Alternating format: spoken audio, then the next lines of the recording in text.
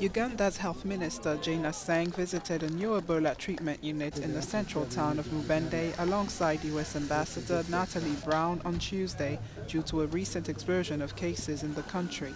This explosion is due to residents exhuming a contaminated body at night and undoing the work of the safe burial team in order to give the deceased a proper Islamic funeral. The population are beginning to understand that Ebola is not witchcraft, as evidenced by the fact that when they exhumed the body, the entire team that exhumed the body fell sick and had to be admitted, and unfortunately we lost 3 of them.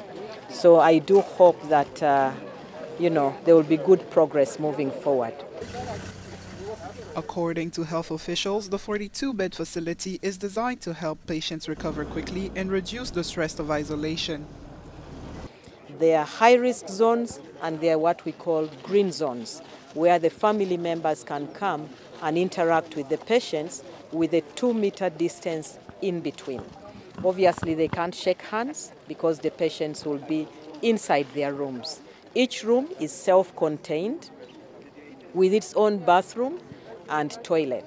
Ebola has infected 130 people and killed 43 in Uganda since September 20th, when the outbreak was confirmed in Mubende days after local officials first noted a strange illness.